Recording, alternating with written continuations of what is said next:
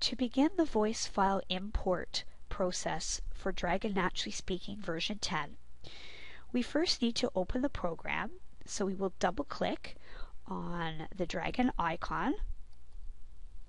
And at this time you want to make sure that you have your USB drive plugged into one of the ports in your computer.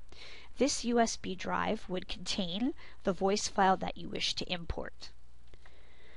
We will click on the green Start button, and the Dragon toolbar will begin to load. Please immediately close any pop-up windows that appear, and also close the Dragon Tip of the Day window.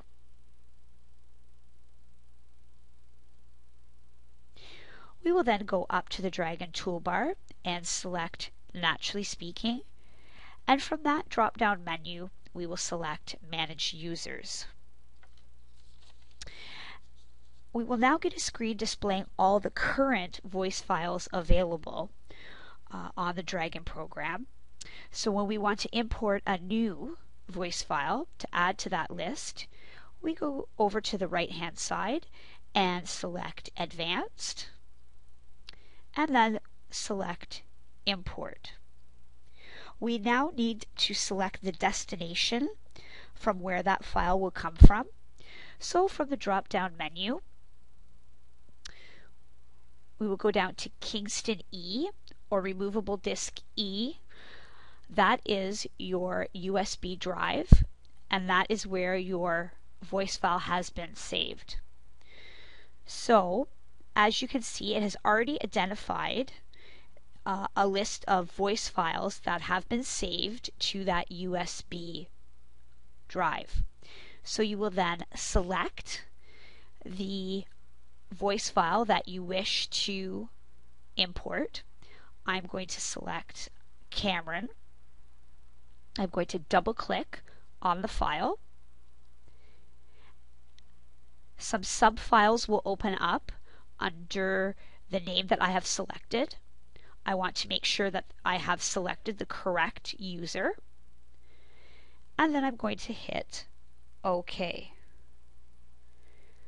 The file will then copy over in a matter of seconds depending on the file size.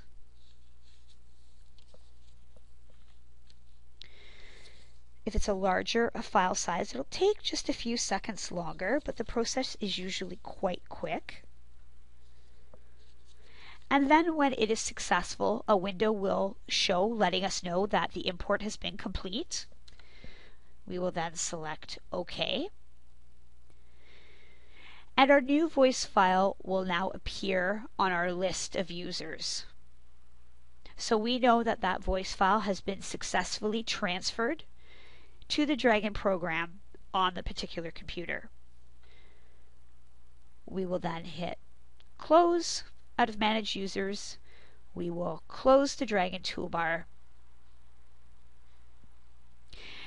And we now know that that voice file is ready to use on this computer, and that no retraining for that particular student will be necessary.